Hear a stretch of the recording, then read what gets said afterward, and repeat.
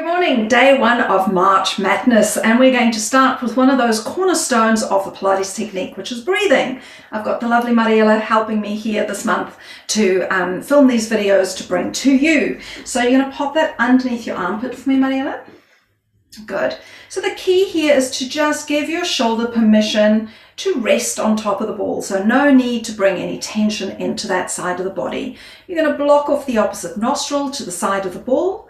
We're going to invite the breath in and just really becoming aware of how the breath moves the body. So as you inhale, you're going to feel your ribs expanding into the ball. As you exhale, you're going to feel your ribs deflating back into your body. So this is just really about creating that awareness. It's not about taking a deep breath or a shallow breath. It's really just allowing the body to do its own work here. Beautiful. Now, if your neck is feeling particularly tight, here's a little bonus tip for you. You're going to hold onto your wrist.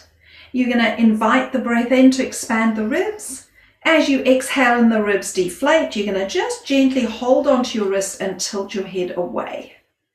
Inhale, release the pressure on your wrist, bring the head straight. Exhale, sliding that shoulder away from your ear as they stretch in opposite directions. And inhale, and then exhale, doing that again. Just doing 3 of those. And then you can just release your hand, taking the ball out from underneath your armpit, and just take a moment to appreciate what you've done. So now in your own time, go ahead and place the ball under the other armpit and start that again. So I hope you've enjoyed our day one March Madness.